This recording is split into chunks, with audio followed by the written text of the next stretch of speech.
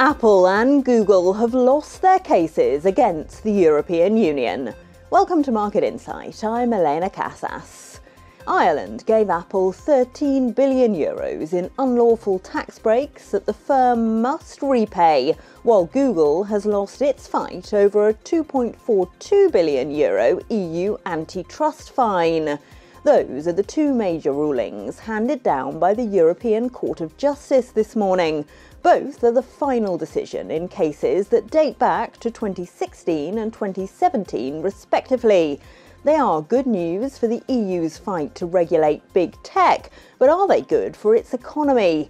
To help answer that and more, I'm joined now by Joachim Klement, Head of Strategy at Panmure Liberum. Joachim, hi. What do you think this means then for major international investment in the EU?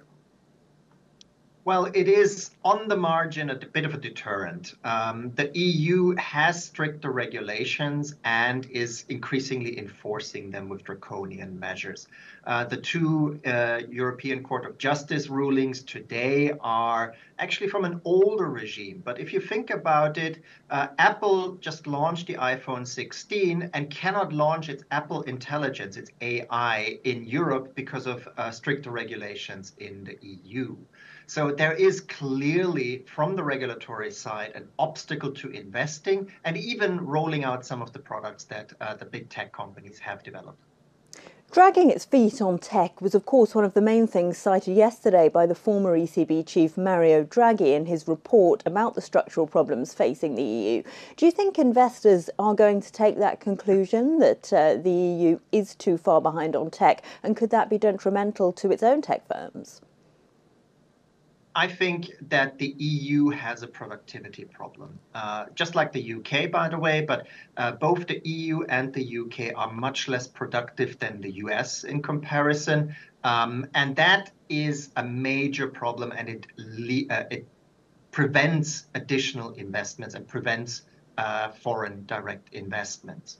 Now, how do you change that? How do you close that productivity gap? Investing in tech certainly helps, but there must also be other measures in place, like a less rigid labor market that allows for more flexibility in hiring and firing employees, which is always going to be a very difficult thing to establish in Europe. We are expecting this week, of course, a rate cut from the ECB. Do you think that will give the EU economy a little boost, or is the central bank lagging behind? It certainly will give the economy a little boost in the short term. It will also help the stock market, which has priced in that rate cut already, and another rate cut later in the fourth quarter. So all of that will provide short-term support. But truly what the EU needs is not monetary stimulus, it is fiscal stimulus. And there is another structural problem that the EU has with its deficit rules, which are very strict and do not differentiate between investment in infrastructure or digital investments and government consumption. And as long as those strict budget deficit rules are in place, there will always be a lack of domestic investment on top of a rather reluctant international business environment to invest in Europe. Do you think then that Mario Draghi was right to call for vast public investment to boost European growth in order to attract private investment? Absolutely. That is the way forward. We need more government investments, and we need it in such a way that it partners with private investments and it provides the safety net for private investments in the form of loss rules and things like that, where the government takes the first loss on a risky investment, for example. We've been talking more widely about the EU, Joachim, but is the real lack of investment problem here still Germany above all? At the moment, it certainly is Germany.